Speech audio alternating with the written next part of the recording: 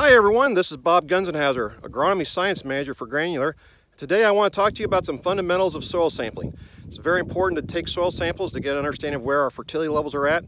This year, fall 2021, is no different of time.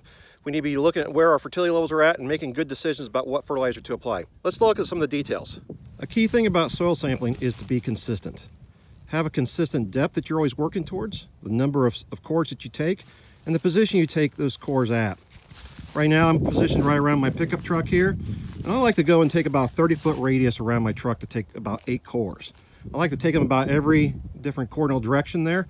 That way I know I'm getting a good distribution of all where the samples are at. It's also key when you take a soil sample is to clear off the residue that you'll often find. So you're not actually pushing through the residue, but you are going and getting a clean sample into the soil. Once we have the cores pulled, we'll want to bag them up into our sample bags. Here I've already got a sample bag already made out with a pre-attached label. We'll go ahead and put this in the soil bag. As you can see, the soil is about 3/4 away in the bag. I like to fill it up to the line there. Any more than that, it's just wasted, and any less than that, it may not have as much to do a good analysis.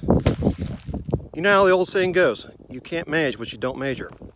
This is a way to measure where we're at so we can manage it better.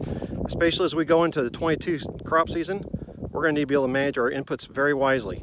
Taking soil samples now will help us understand where the fertility levels are at, what do we need to apply, and what we need to manage for this next year.